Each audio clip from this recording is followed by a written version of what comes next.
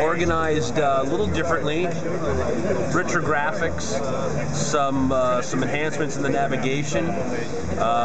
Certainly have our internet data that we'll bring in, forecast and current weather conditions.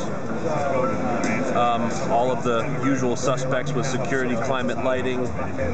This is not a live system, so there's no live history here, but climate, a nice little click feature.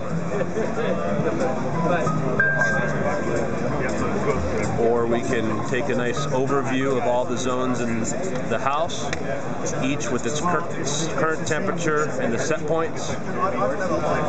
Jump in, simplified scheduling, and of course energy management through understanding the history of the usage in the home. How about AV?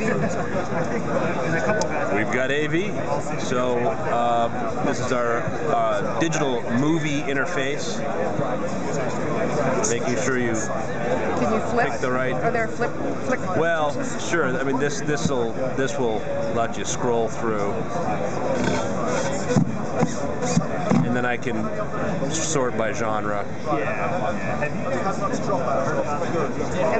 And then this will let me drive my on-screen menu for the TGM interface. And then this little guy over here? I'm sorry? This little guy over here? Well, this is the new TS2, so this is built off the OLED technology from the Olay XL. And we've got our nice high-resolution two-way interface here, and then we have our different hard buttons to get you to lighting control, so I can turn all lights off, all lights on, get into security. I can arm and disarm security. Shows me the temperature, heating, cooling, set point. I can adjust the temperature from here, and then I can certainly control all my music. And then I get the high-level overview of the temperature of the house, some high-level forecast information. So it allows you to do most of the important things in a zone here, where this interface or the other touchscreen interfaces will get you into things like scheduling. So this just doesn't, it's not large.